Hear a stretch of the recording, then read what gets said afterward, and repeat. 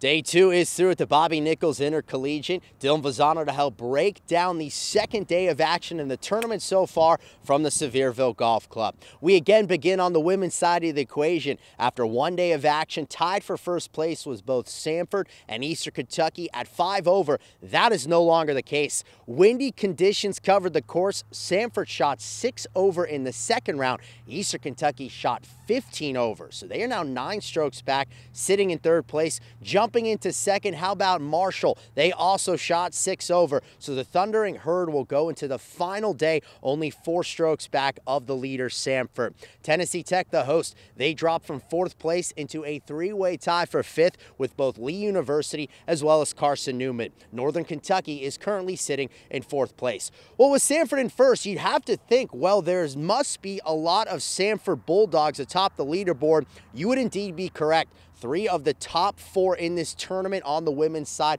are from Sanford. The only player in the field of 72, Sanford in first place at 1 under. That would be Emily Ulam. She shot 1 under once again over the first 2 rounds. Best score of the day was a 69. That also went to Sanford's Madeline Davis. She is currently tied for second place, Northern Kentucky's Lillian Young. From Tennessee Tech, it was the senior Lindsay Miller. She shot a 3 over 74. Overall is 8 over for the first 2 rounds and a tie for 14th place in the field of 72.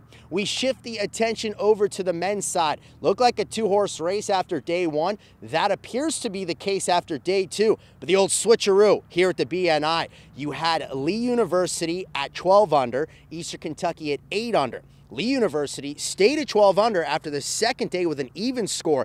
Eastern Kentucky shot 10 under, so they are 6 strokes ahead of Lee University in first place heading into the third day. The only other team in the field to shoot under par, that would be Carson Newman. Through 2 rounds, they are at 1 under in third place. How about the host, Tennessee Tech? The Fighting Polk Browns charging from 10th place up to 4th place today with a combined 3 under. There is sure to be high drama from the men's individual perspective. 4 golfers are a combined 2 strokes at the top of the leaderboard. That is 8 under, a tie for first right now. You have Martin Eliason from Eastern Kentucky. You also have Nick Bienz from IUPUI.